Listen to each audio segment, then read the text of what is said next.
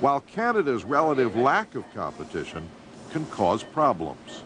For example, simple issues around medication errors and with the pace and change that, in fact, those probably did occur more frequently.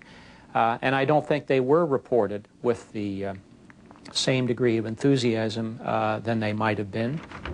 It was only after American studies showed that medical errors caused tens of thousands of deaths every year that anyone in Canada even asked about medical error rates, and discovered that their system had hidden the problem by keeping no real records.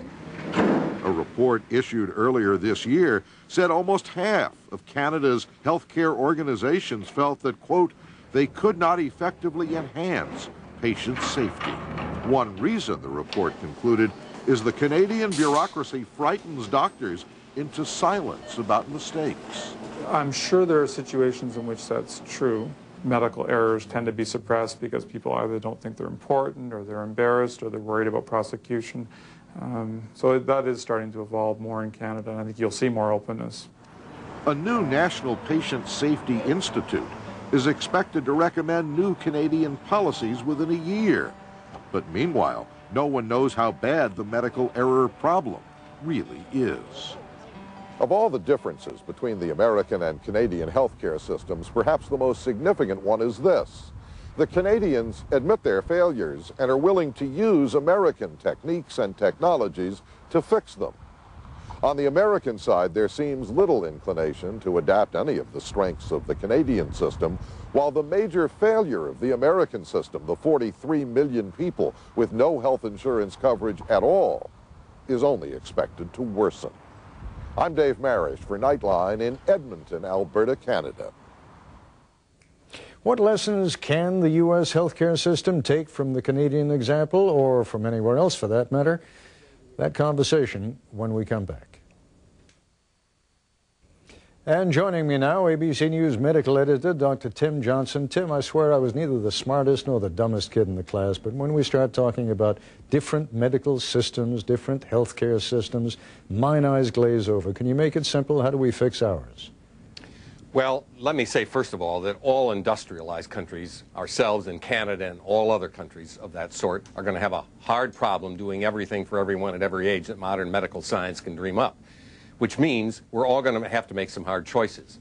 What Canada has done, as we've just seen, is to simplify the financing system. They've cut out a lot of the paperwork, they've cut out a lot of the overhead, and in so doing have saved money that they can apply directly to health care. But they don't spend enough, do they? No, I was just about to say, on the other hand, most experts I've talked to say they've actually underfunded their system and they need to spend more money. So the one thing I can say for sure is that the United States can no longer afford to arrogantly dismiss other countries like Canada and say, as you said in the intro, we've got the best. We've got a lot to learn from other countries, and one of the things we've got to learn from Canada is we can do better on the financing system. We can make it simpler and much lower in cost. Well, let's take the other half of the equation, Tim, because just as the Canadians are spending too little, we clearly are spending too much, because we spend more money on a per capita basis than any other country in the world. In that area, we are first when it comes to spending money on medical care. But there are those Canadians saying, 96% of them saying, you want to have the U.S. system? No, thank you very much, they say. We'll take ours. So we're clearly overspending and not getting the bang for the buck. Why? Because so much of our money goes to the far high technology end of the spectrum of healthcare, where the rich can afford it, where those with good insurance can have it, and too little goes to the other side of the spectrum, and that's why we see that we lag behind other countries in terms of major indices such as immunizations, infant mortality, life expectancy. We take very good care of those who can afford it, and we are far behind other industrialized countries and those who cannot afford it. Are we really far behind when it, I mean, when you say we're behind in infant mortality, that's a shocker. Right. We're not that far behind, but when we spend twice as much per person as every other industrialized country, we should be number one.